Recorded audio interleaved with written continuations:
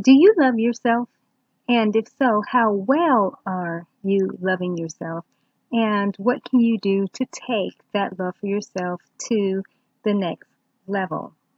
No matter how we feel about ourselves at this present time, there is always a new level of love to experience because we're always growing, always evolving, and with that should mean that we keep developing into the best versions of ourselves, into a person that we really love and can love even more.